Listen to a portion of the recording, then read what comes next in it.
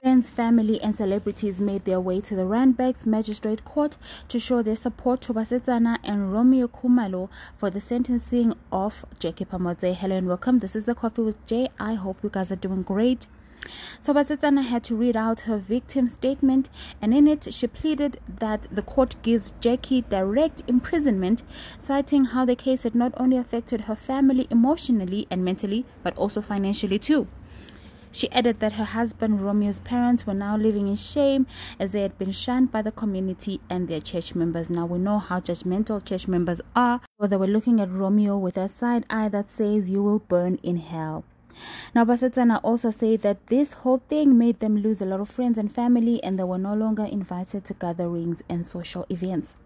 She said this thing also affected their children because their friends' parents did not want them to be around. Also mentioned that she had been in court 51 times over the last 5 years, and that cost them a lot of money paying for flights and accommodation. And she also said that the tweets by Jackie portrayed her husband as a pedophile. Therefore, all of this warranted that Jackie be sent straight to prison. We hear that when all of this was happening, Jackie was seated in the dock awaiting a sentence that could maybe be 4 to 5 years. I'm just speculating right here. Anyway, the sentencing is scheduled to be held on the 26th of March. That's when Jackie will hear her fate. Anyway, that's all I have for you for now. Thank you so much for watching.